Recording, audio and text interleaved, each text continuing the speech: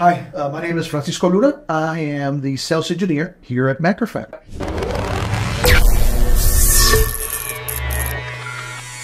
Those are actually holes that are drilled through the PC board and then are covered in copper.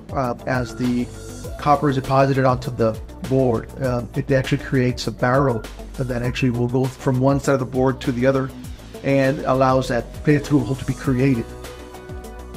What is that used for? It is used for placing components directly onto the board. Typically, components that have leads on them will actually go through the board, and they'll actually allow the electrical connection between the component and the board. So the idea here is for a plated through hole to provide two things mainly, which is the electrical connection by minimizing the amount of resistance to current flow as the circuit is activated or working. And the other reason you have it is for the mechanicals. You actually want to have a little bit of mechanical stability of the component to have it kind of stay in place and not move around and not touch anything that it's not supposed to.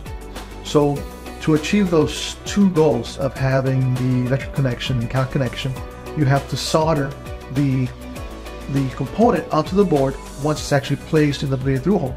And you achieve that typically by either hand soldering, by applying solder by solder wire, then soldering it by using a soldering iron, or you can do wave soldering or selective soldering. Basically making sure that the component is fixed on the board as the leads go through the plated through hole.